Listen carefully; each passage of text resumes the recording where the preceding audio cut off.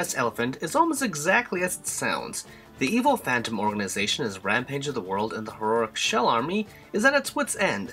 They call in a ringer, Tembo, in order to thwart the chaotic enemies and rescue civilians. That's the story in a nutshell. Every pun intended, of course. The comic panels are beautiful and the humor lends some charm to the game, but it's not a harrowing adventure by any means. At the outset, Tembo's brimming with power. He can charge, shoot water, somersault, dropkick, uppercut, and power bomb thugs. The goal of each level is to defeat every Phantom soldier as well as to rescue every civilian, which will attribute to their overall score, but it's not essential.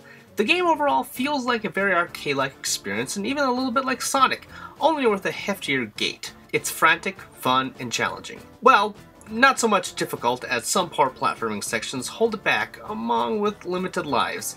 Understandably, the developers wanted to give Tembo a retro appeal, but including the system of extra lives in this day and age is like reintroducing random encounters in RPGs. It unnecessarily muddles the experience. The game looks great, like a cartoon come to life thanks to the art.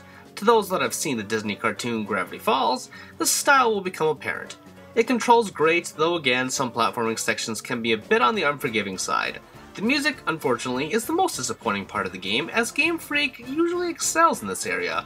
The content, except for the chasing scores, leaves a little to be desired too, but it is a downloadable game after all, and it fits the price. Tembo the Badass Elephant is a fun little side project from Game Freak. It's great to see the Pokemon developers branch out and try something new. It may lack the overall polish of said series, especially again with the music, but it's a neat experiment. This elephant may be a little war-torn, but he's still badass.